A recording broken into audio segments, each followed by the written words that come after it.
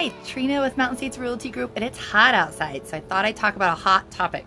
No doubt everywhere you turn, someone is talking about the housing market, and many people are asking the question, should I buy a home right now? It's true, the real estate market is shifting away from the intensity we've seen over the past 2 years, but that doesn't mean it isn't a good time to buy a home or that prices will go down.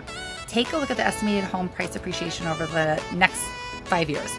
It's from the Home Price Expectation Survey.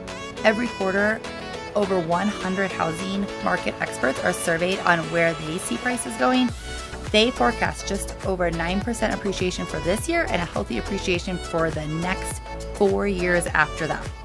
So if you're looking to buy, you can confidently do so knowing that experts are projecting ongoing price appreciation. Once you buy a home, that appreciation will help you gain equity and build your wealth over time. And with more inventory coming to the market, now may be the right moment for you to begin the home search you've been putting off. I hope that helps.